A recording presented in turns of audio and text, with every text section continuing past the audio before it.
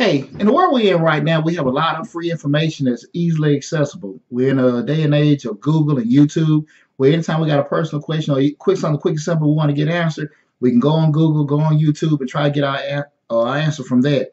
The issue that comes from that is we're in a generation of a lot of lazy thinkers and readers. Okay, here's the deal: when you have a question that you may have to yourself and you want to just get a quick answer, you go on Google, go on YouTube, you're going to get a Google and YouTube response. What I mean by that is you may get a quick response for something that needs a whole lot more digging than just something on the surface. What I mean by that, a lot of times when you have medical issues or you want to know just like certain things as far as world history or anything, you can find out exactly what the conflict is, but you may not necessarily know what started, the years and dates, how different things are going on right now, especially even with medical issues.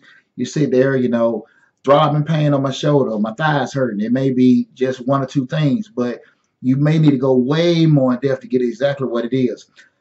Right now, in the information age that we're in right now, because the information is so accessible and free to us, people don't read anymore. They don't do any kind of research. So what they're told the very first time, I guess the Google keyword or the YouTube keyword, whatever comes up first, that's what they believe. There's no kind of investigation. There's no kind of questioning. There's no kind of extra effort that goes into, let me validate this. Let me make sure. Let me get a difference of opinion. Let me just get some kind of objectivity. That's not going to happen. So again, we have to get out of this, just that lazy thinking, lazy reading mentality. Because again, you never know when you're going to get wrong information. You don't know if you're getting enough information. You don't know if you're getting steered in a whole wrong direction. So I do challenge everyone to take it upon yourself to start trying to dig a little bit more. Try to learn a little bit more. Try to start reading.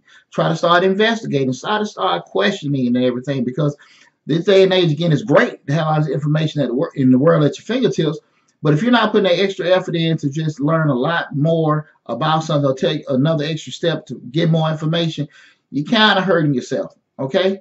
Hey, this is Deonte Burden, host of Change Your Lives. Make sure you tune in our show every Thursday at 8 p.m. by subscribing to this channel, Change Your Lives, hosted by me, Deonte Burden. Have over 100 videos there where we talk about personal development, growth, parenting, family, friends, all kind of good information to help you become a better you. So again, hit that blue man in the bottom right-hand corner. Make sure you go check us out every Thursday at 8 p.m. and check out all the videos we have on the YouTube channel. Take care.